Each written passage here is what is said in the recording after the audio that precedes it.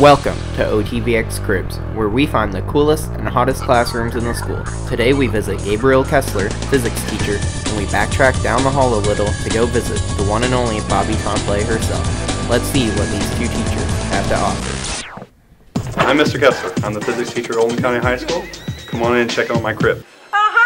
I'm Mrs. Tomplay. I teach English, broadcast journalism, and intro to media. Welcome to my crib. Well, as you can see, I keep my board pretty clean. I don't usually have a lot of things on here except during class when I'm doing some problems. And this is my high-tech board here. See, you get to write it on with this stylus like this, and then the magic eraser just takes it away, just like that. As you can see up here, I have a clock. This is a binary clock. It's totally with zeros and ones, meaning on or off or whatnot. And I leave it up there, and I tell students they need another time, they can always look at that. Of course, they can never read it.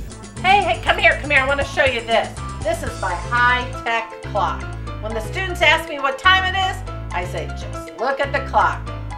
Can't read it anyway. Okay, so I keep everything pretty organized over here, and everything has its place, and everything is in its place, and you can see that I have one stack of stuff. I try to keep it all in one stack. Other teachers may have several stacks that they like to use, but I have my shelves over here to keep me pretty organized as well. Oh, wait a minute, I got this. I got to show you this one thing. It's really great.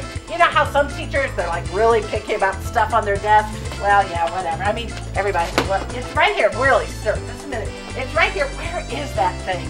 Gosh, I know it's right here. People think I'm disorganized, but I know I'm not. Well, it's all right. Let's go over here and look. So people may wonder how I keep the table so straight, and well, it's pretty easy actually. I just take a meter stick and line them all up at the beginning of the year, and then I put some markings on the floor, and you can see it.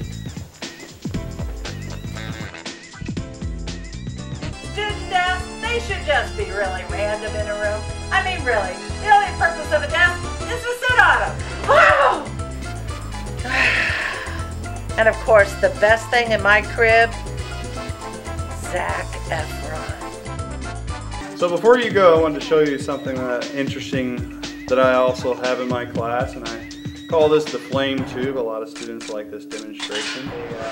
A resonance tube phenomenon where the sound waves bounce back and forth and produce standing waves such as this.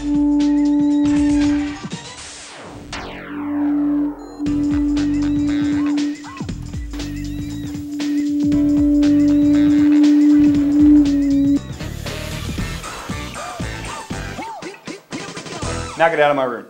Well, that about wraps up my crib. But, oh wait, the best thing of all, the uterus. If you have a uterus, you can find anything.